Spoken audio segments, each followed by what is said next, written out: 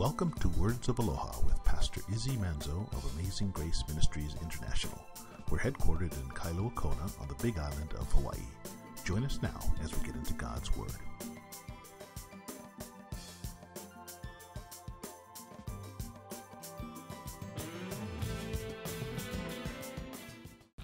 Father in heaven, we thank you for this day. We thank you for each person that's listening right now, Lord, and we just pray that we would put aside our cares and our concerns, Lord, and turn to you, the one that's only one that's big enough to help with us with our problems anyway. And we pray, Lord, that you use Pastor Izzy to speak to each one of us, to encourage us. Lord, help us to be boots on the ground this coming week, Lord, that we would be able to share the good news that we hear from your word this morning. And we ask that now in Jesus' name, and all God's people said, amen. Amen. Well, guys, would you grab your Bibles and turn to 1 Corinthians 15? And that's what we really want to do, because we're at the part of Scripture that, to me, the depth of this passage is, you know how people use a description of an onion having those multiple layers, you know, you go layer and layer deeper and deeper and deeper. This particular passage, you could read through it one time and get a lot out.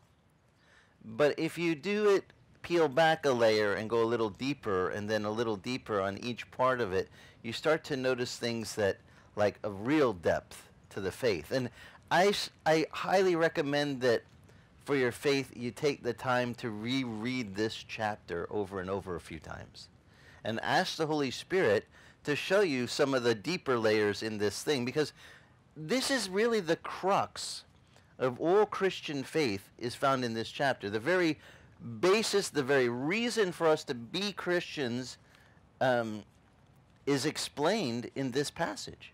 I mean, this is like Paul summing up in true fashion what is so important about being a Christian.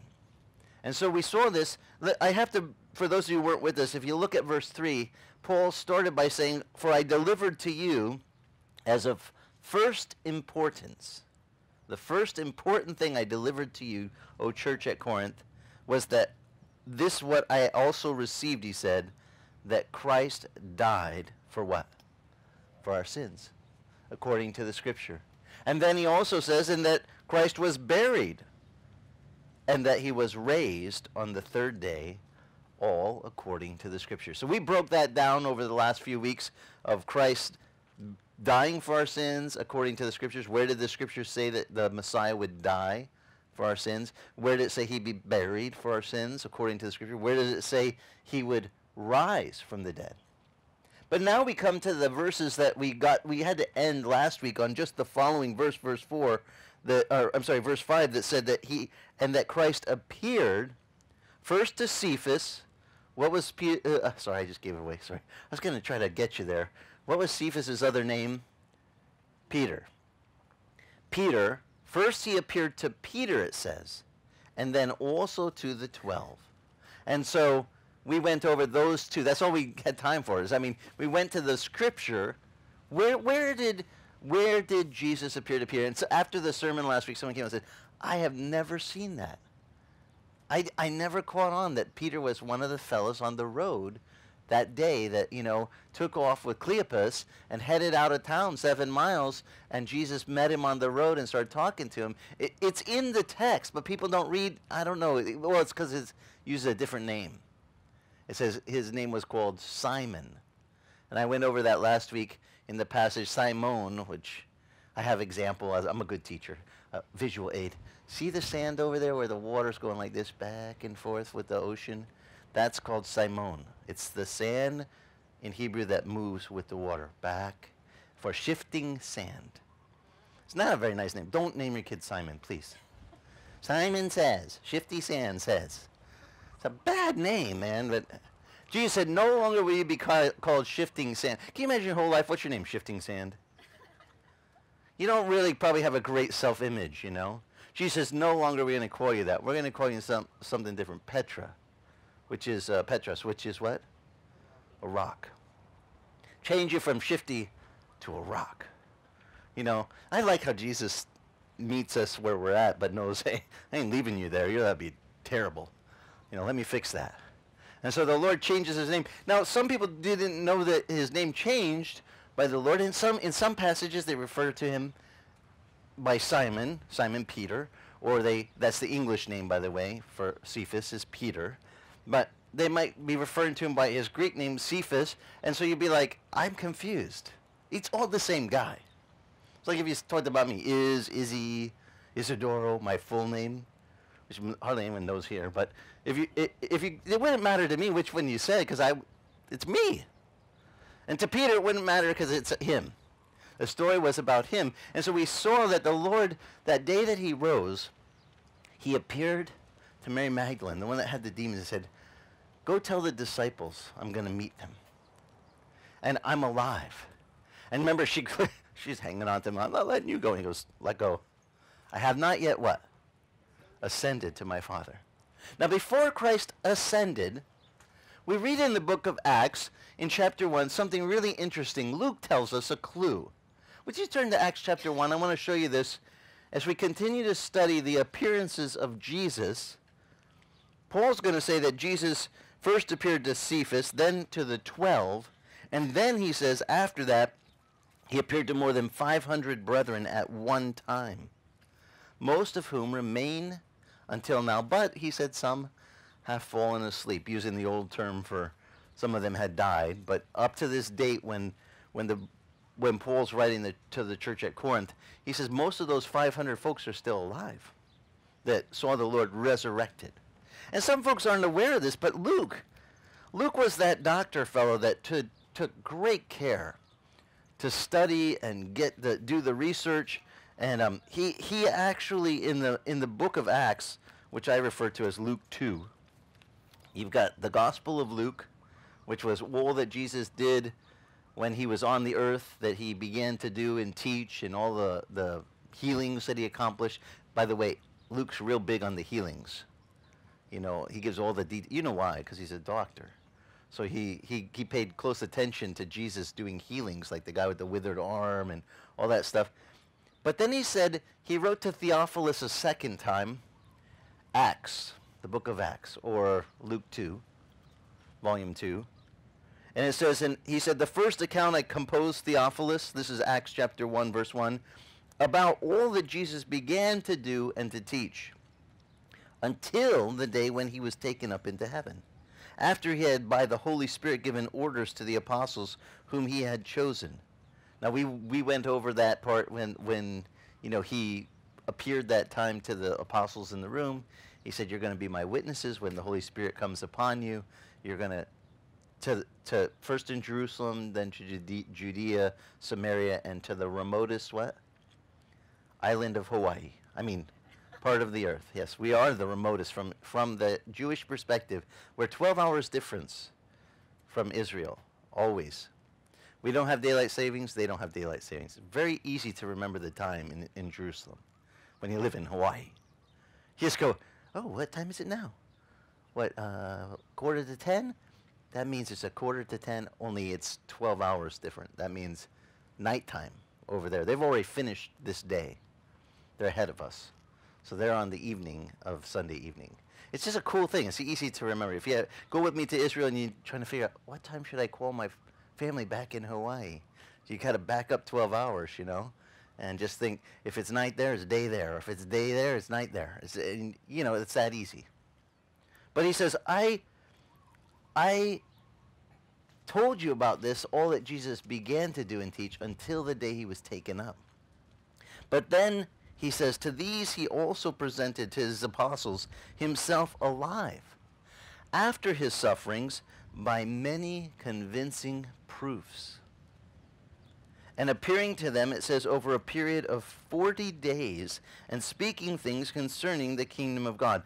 Gathering them together, he commanded them not to leave Jerusalem, but to wait for what the Father had promised, which he said, you heard from me. For John baptized you with water, but you shall be baptized with the Holy Spirit not many days from now. So when they had come together, they were asking him, saying, Lord, is it at this time you're going to restore the kingdom to Israel? And he said, it is not for you to know the times or the epochs, which the Father has fixed by his own authority. But you shall receive power to be my witnesses when the Holy Spirit has come upon you, both in Jerusalem, Judea, Samaria, even to the remotest parts of the earth. And then after he said these things, it says he was lifted up while they were looking on, and a cloud received him out of their sight. And as they were gazing intently into the sky while he was going, behold, two men in white clothing stood beside them and said, Men of Galilee, why do you stand there looking into the sky? I like the King James here says gawking. It's really close to the Greek word. It means literally your mouth unhinged. When they saw Jesus go up into the sky and the cloud open and he goes right in, and it says he was seated where? At the right hand of the Father. Anyone here volunteer to just, go with me in a time machine so you could stand on the hill and watch Jesus ascend into heaven? Who would go with me if we had a machine that we could? I'd be in that thing. Get behind me, you guys. I'm going first. I'd love to see the heavens open and see the Lord just right in front of them. But some folks don't pay attention to the details. Luke was very careful to study this. He says that the Lord appeared over a period of time after his resurrection. How long was that period? Did you pick up on it? Look at verse 3. How many days? 40. Jesus didn't come out of the grave, show himself to Mary, show himself to the apostles, and then take off, go to heaven. I know that some people, they read the Gospel of Mark, and because it's kind of abbreviated, summed up highlights, they somehow get the perception that he did these things, he appeared, and then he took off. Well, no, Mark was summing up the whole story. Like you would to a child. You want to give the highlights of the thing without going into all the details. But Luke took the time to do the homework and found out Jesus appeared with many convincing proofs that it was him resurrected. Now, I mentioned last week one of my favorite proofs is he told them, go to Galilee, I'll meet you there. And even the angel told Mary, go tell his disciples, go to Galilee. The Lord's going to appear to you. And then that same day we read about last week in Mark's gospel that Peter and Cleopas were walking on the road to Emmaus, and the Lord appeared to them and started explaining how he was going to have to suffer. And he was blinded to their eyes that it was him until he did one thing. What did he do at the table, guys? He blessed the bread and he broke it and he gave it to, as soon as he did, they went, oh, we know who that is. Only one rabbi breaks the bread like that, blesses the bread and they knew. And as soon as they recognized who it was, what happened? He vanished. They went running back to Jerusalem. Guys, the Lord has appeared to us. Now, if you read Mark's gospel, the very next passage, this is the last chapter of Mark, by the way, for you taking notes. In the very last chapter of Mark 16, he says, and then the Lord appeared to all of them it says to the 11. 11. Why only 11? Thomas is MIA, right? Or is it Judas? Think about this, because Judas, you guys remember what happened in Matthew's gospel. Judas, after he betrayed the Lord, right after Peter did the denial thing, Judas was remorseful that he had betrayed Jesus. And he took the 30 pieces of silver and he went to the high priest and said, I made a mistake, and here, take it. And they said, that's blood money. They bought a field for they called it actually the field of blood, a potter's field, for the paupers to be buried in. And Judas in Matthew 27:5, he went out, it says, and he hung himself. So we know Judas wasn't in the mix.